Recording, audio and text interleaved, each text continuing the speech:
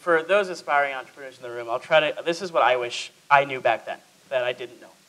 So one was awareness. So here's what I mean by awareness. We were a new company. We were fledgling. We were trying to validate our model. And so we had all these thoughts and emotions and things in our head. But what we really became good at, that was a key to our success, is leaving all that behind. And when we made a call or we made a meeting, step into the mind of the person we're talking to, right? So this is a product manager, a brand manager. That isn't to say all of them won't appreciate the fact that you're a startup. Many of them will. But what is their MO? What are they there for? And most people in large organizations have different challenges than we did, right? So they wanted to not get fired, and that was a discernible, important goal of theirs, especially when you have something that is risky and new in front of you. The second goal is they want to get promoted. They want to have good results that matter to their superiors, to their peers, right? That are the sorts of things that they can list as the top 3 bullets in their resume. So within the first 12 months, that was our goal. When we went to meet with a salesperson, with a brand person, we would say, this meeting that we're having, is it describing an idea that could be listed as one of the top 3 bullets in the resume?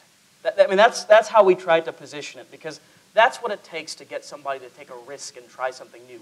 So leave your own shit behind is one thing I'd say. You may be nearly insolvent. You may be facing all kinds of things. But when you're opening your mouth, you're talking to somebody, you're there for them. And so understand that and really try to be selfless in that meeting, and that'll be the best way to help yourself. The second thing I wish I knew was persistence really does matter. You always hear these stories, and you're like, I don't know. But our biggest customer now, one of our largest, is an insulin manufacturer. They've spent over $10 million in advertising with us over the last 4 years. I called them 22 times. 22 times, and I left voicemails. First of all, that's not a good idea. You should not leave voicemails that many times. But I did. And these stories work. I mean, persistence really does work. So if there's somebody out here that's on call 17, keep calling. If you really do believe in your product and they're the right person, do it respectfully, but persistence does work. So that's a piece of advice that I would give you. It's great advice. The top 3 in the resume, it's funny. Our first big customer, the guy who made the decision to go within our first business, which was an inventory management analytics business, he told me years later, I said, so why did you make the call? They've been very successful. They made a lot of money. They've been extremely successful. He's sort of the heir apparent in the company and doing a great job. And I said, tell me about, I'm always curious, like, what made you decide that day? Because I remember walking in, and he was sitting here like this doing the bad cop thing. And then his boss came in, and he had the same deal. He was doing the bad cop thing. I'm like, oh, boy, we're in trouble. We're not going to get this sale. We ended up getting a pilot, and it went. But he said, I was a new guy in this position, and I've been looking and saying to myself, something's going to help me make my mark, make my name. And he said, I bet on you guys, and it's paid off really well for me, and they'll always value the partnership for that. Yes. And I wasn't savvy enough to have seen that was what it was, but no question, and he's one of my closest personal and professional friends because of it. But it's a great insight, because sometimes you think in generic terms when you think about big companies and the person and the job. There's one more tidbit, Pat, I'll throw in there if that's okay. Please. This is something I wish I knew. Deliver. Deliver on what you're going to say you're going to do. So we were at Abelson Taylor. They're not too far. It's an ad agency in the medical communication space. And we were in their old office building. And I went to see them when I had 2 screens. We really had 2 screens at the time.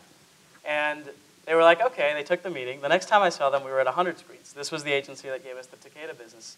And they said, we thought you were a cute kid when you came in with 2 screens. We didn't think we'd see you again.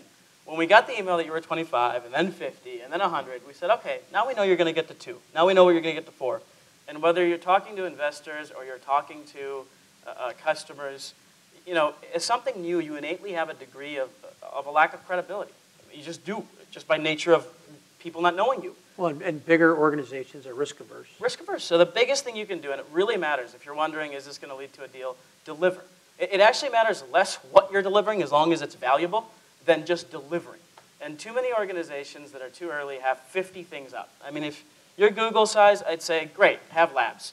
But if you're a startup, the advice that I would give is focus. Get something done. because that track record of getting something done, of being a winner, that goes a very long way. People want to buy from winners, and it's an aura, and you really just need to deliver. That's the biggest thing I wish I knew early on that you discover right away. And I'll expand to persistence and add consistency and branding to that as well. I think what was really important for us as well was to get that name brand awareness. So we got some trade pubs, a lot of direct mail, definitely a lot of calling, but even simple things like having a professional-looking business card, having a website that actually works, that they can actually contact us, that has advisors or explains what the company is.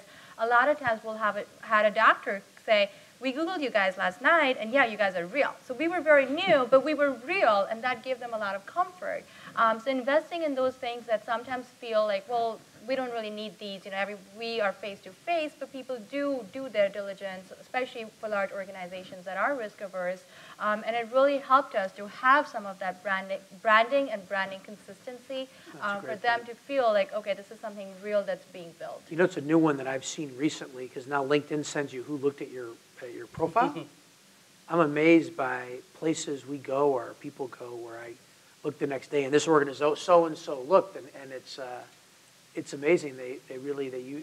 What they use to go is really beyond what we would have thought of just a website now, which means I better make sure my LinkedIn profile's up to date. So I want to weave in some of the questions here. So figuring out a pricing model is an interesting thing when there's no market for something. Yeah. And advertising has its standards, but at the same time, this is a totally different context. No pun intended. How did you figure out your pricing model? What was that journey like? So I'd say take advantage of zero base. So what I mean by that is, like, we struggle with this now too, right? So when you're a startup, you can play like you have nothing to lose, because you don't have anything to lose. You can go for it all. When you're in the middle of a deal, take all the value you can get. I mean, make it good for everybody, but take all the value, optimize, right? All of a sudden, as you start getting bigger, you have something to lose. So, well, we could optimize, but what if we lose this? You become innately risk averse. So big companies that compete against you don't start with a zero base. It's hard for them to move radically. They move incrementally. So when we came in, we said, well, we're creating a market. Let's figure out exactly how much value we're delivering, and then take it all, as much as we could. So we said, we don't want to just be in the commoditized advertising business. We know what we're doing works. We want to bet on ourselves.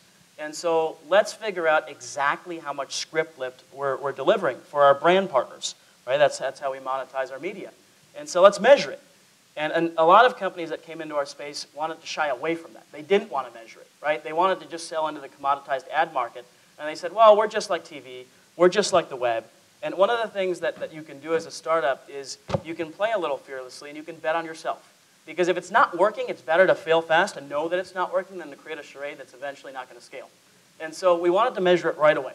And so we said, okay, let's get the data. Let's figure out if it works. And then if it works, let's go make the case that we should take all of it, leaving enough for, say, a 3-to-1 or 4-to-1 return for our advertiser. So it was value-based pricing. And it's easy to embrace value-based pricing. So talk really concretely about how you did that, because it sounds like a great concept. I'm sure a lot of people are like, I'd love to do that. What does that mean? But in the context of a market, we haven't done it before, like talk specifically about how you did that, because I think there's a lot of people who nod their head, go to work tomorrow and go, wait a second, how are we going to pull this off? Yeah. So I guess in our case, right, Takeda, it was one of our early clients. So the question would be, how do we charge them? So we said, okay, it's probably reasonable to charge them based on the number of physical locations they're in, because that's how our product works. It's in a certain number of locations on these screens and waiting areas and exam rooms. Now we do some other stuff, but that was it back then. And so we thought that's a fair unit.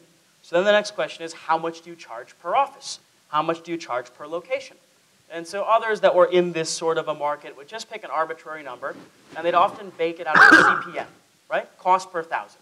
So they'd look at how much it would cost to reach a group of people, either targeted or not, on television or on display ads.